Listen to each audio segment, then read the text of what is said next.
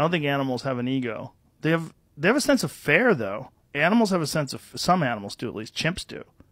One of the reasons why chimps attack people is because if people give something to someone else and they don't give it to them, they have a real sense of fairness. Wow. Yeah, there's a famous story of this guy who had a pet chimp, and then the thing about chimps is you can keep them when they're young, and then they get older, and it's like a man, but a man that's 5 times stronger than you, and like, why is he going to listen to you? He's not going to listen to you. So I think he started biting off fingers. It's one of the things that chimps do. When chimps get mad at you, they bite off your finger. Yeah, just to let you know they're the boss. Like, they don't give a fuck if you're injured. They have no remorse, right? And they're intelligent. So you have this thing that's not a dog. It's not a person. It's this weird in-between thing. It's an animal, but it's also intelligent.